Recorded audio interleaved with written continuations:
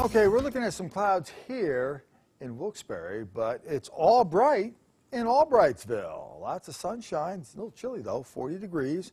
It feels like 33 because of the winds. Winds are going to be an issue then today. Okay, let's go take a look at the satellite radar. That mess we had last night, that is heading off to the north and east.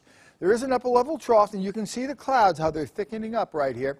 And I think up there in the northern tier, you're going to see a scattered snow shower later this morning, and maybe even a couple of showers. So you got to be prepared for that. But otherwise, we're not looking bad.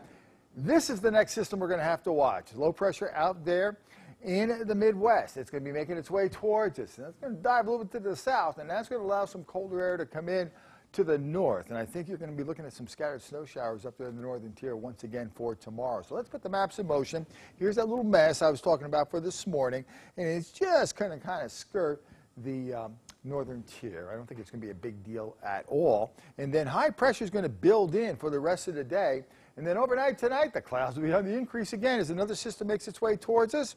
And we're going to see, again, some snow showers, maybe even some freezing rain or sleet up there in the northern tier for tomorrow morning. So just be careful if you're heading off to church. You could see a little bit of slickness on the road. That clears out. High pressure builds back in.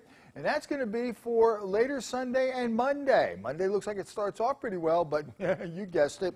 We have another system making its way towards us. It's going to start spreading some rain in here later on Monday into Monday night. In fact, what we have is going to be a stationary front that's going to be draped near the area, and that's going to be a conduit for a lot of little impulses to come through. And I think even though right now it looks like Wednesday we're going to be looking at some clearing skies, we'll see some scattered showers even for Wednesday. That's just the kind of pattern we're going to be in for this upcoming week. And when this rain comes in for tomorrow, when it's all said and done, maybe a quarter of an inch over there in the Poconos, about a half inch up there in the Avoca Airport. So we're going to watch that for you, but not a whole lot of rain, and I don't think a whole lot of snow for those folks in the northern tier. But up there in the northern tier, you're going to be looking at a chance of scattered snow showers or showers this morning. Your temperatures climbing up into the upper 40s to low 50s. Over in the Poconos, pretty much the same deal for you folks, the upper 40s, low 50s, although I don't think you'll see too much in the way of scattered showers anymore.